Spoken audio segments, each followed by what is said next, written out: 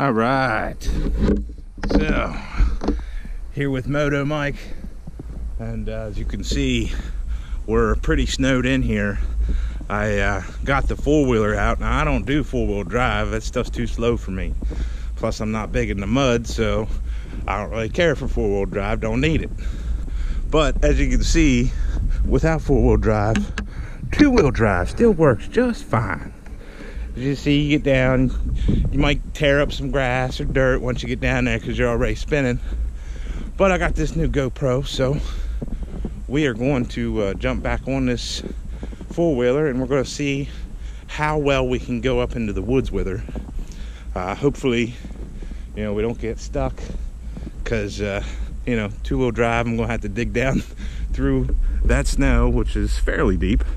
I already made it up the hill there, just this little test run, but we're working and just gassed her up, fueled her up, so let's try her out.